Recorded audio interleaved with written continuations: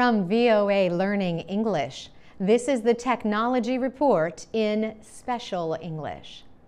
The technology company Apple introduced one of the most anticipated products of the year, the new iPhone 5, in September.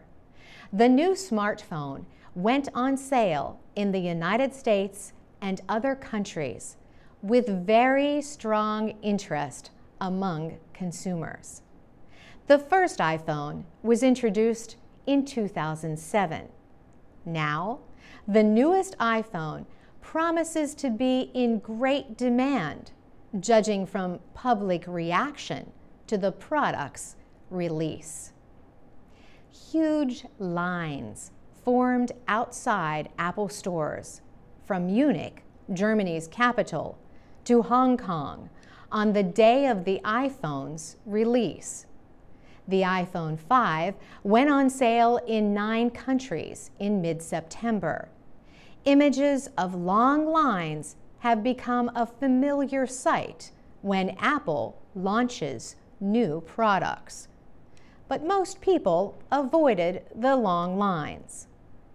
The new iPhone has a larger screen, thinner body, and faster processor.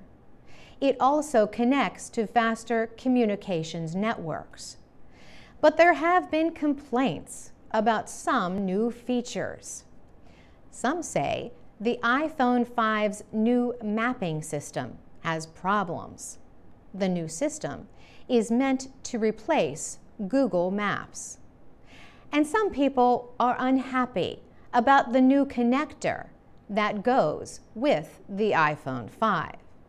Now, owners will have to buy new connectors and devices like chargers that are designed only to work with their new phone. Apple expects to be selling new iPhones in 100 countries by the end of the year.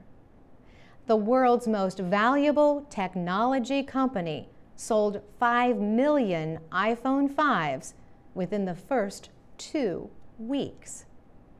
But problems at the factory in Taiyuan, China, where iPhones are made, have raised questions about supply. Experts expect Apple to sell at least 50 million new iPhones by the end of the year. For VOA Learning English, I'm Carolyn Presutti.